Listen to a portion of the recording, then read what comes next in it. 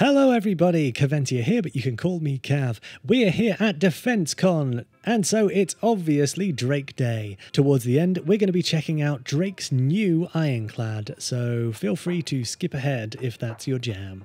Let's get into it. So the first thing you'll notice when you come in is the Traveller rental kiosks, and not only can you rent Drake ships today, but you can rent every other ship that has been for sale so far. So if you want to grab yourself a Scorpius Antares for some reason, then you can rent it here for absolutely free. Let's start off with the Drake Corsair. It has a phenomenal amount of pilot firepower. Not only do you have the 4 size 5s on the front, but there are additional pilot control weapons on the wings. You have a turret on each side, a small airlock, and a very reasonable amount of missile payload on these asymmetric wings.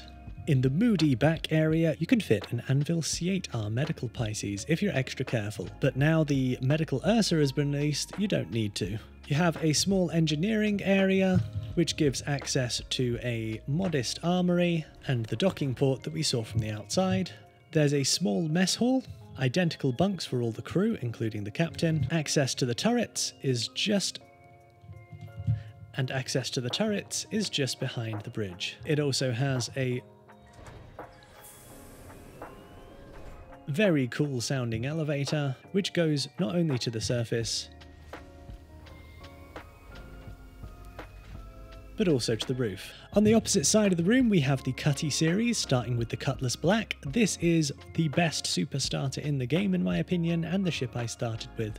A decent amount of cargo, a turret for your friend, and a whole bunch of gameplay opportunities. This ship next to it, with a little bit of the Tesla Cybertruck exterior coating, is the Cutlass Steel. This is the dropship version and swaps out the cargo space for a bunch of drop seats and some mounted weaponry. The Cutlass Red is arguably one of the best bunker running ships in the game right now, because as of the latest update, you can now respawn on it. It swaps out the top turret for a radar dish to more easily locate your patients. It still has a modest cargo bay, but some of the space is taken up by the 2 tier 3 medical beds. It has a docking collar access port so you can quick exit, and is the only Cutlass with a toilet. It also has additional bunks for your patients.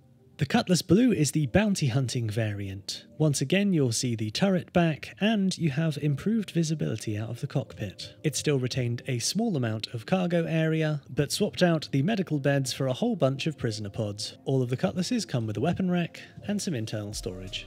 The Cutlass Blue also features a quantum dampener, which means you can stop pirates in their tracks. Or prey, if you are a pirate, of course.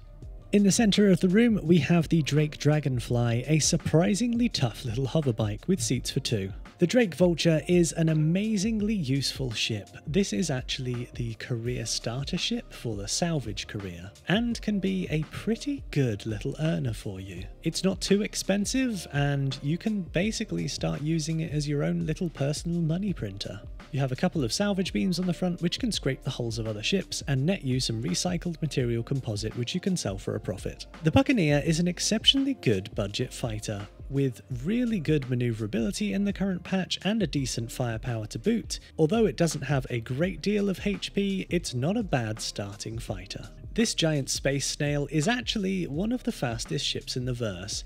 It's designed as a data runner, and although that gameplay isn't in right now, if you want to get from point A to point B, there's no ships that can do it faster than the Drake Herald.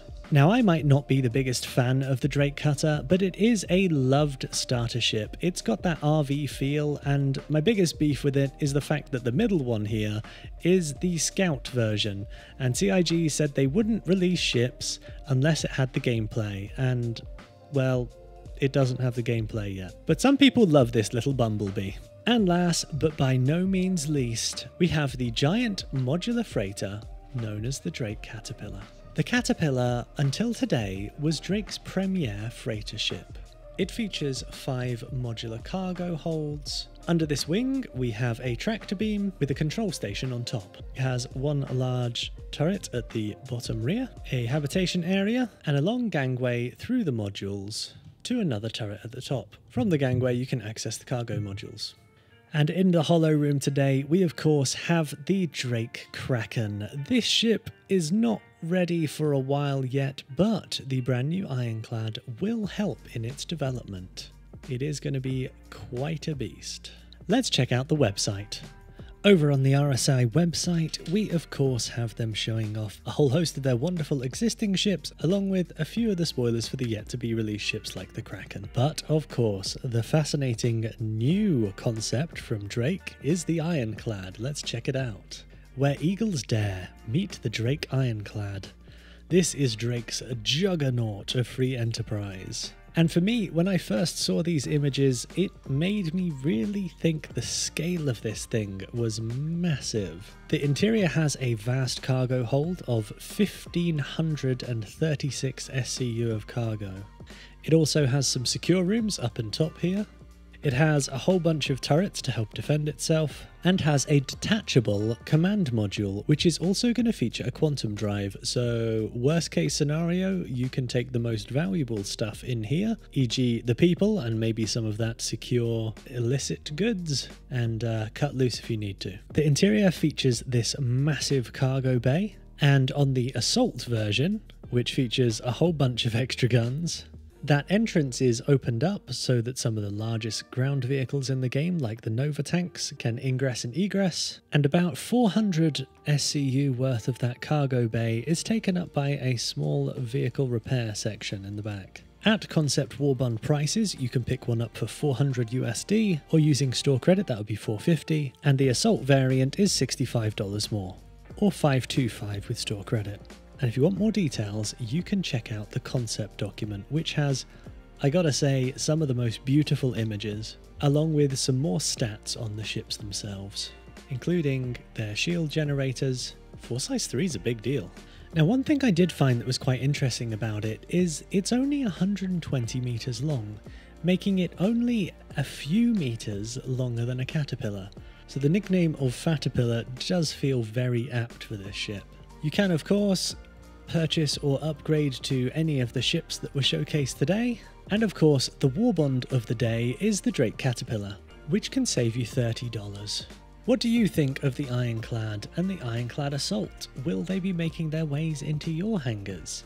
So do you think the Caterpillar is still a wonderful ship? Or do you think that the Ironclad is going to put it to sleep forever? Do you think the Caterpillar's days are numbered? Or are you sticking to this interesting, unique and modular ship? Whatever you think, I'd love to hear from you in the comments below. Thanks for watching, everybody, and bye-bye.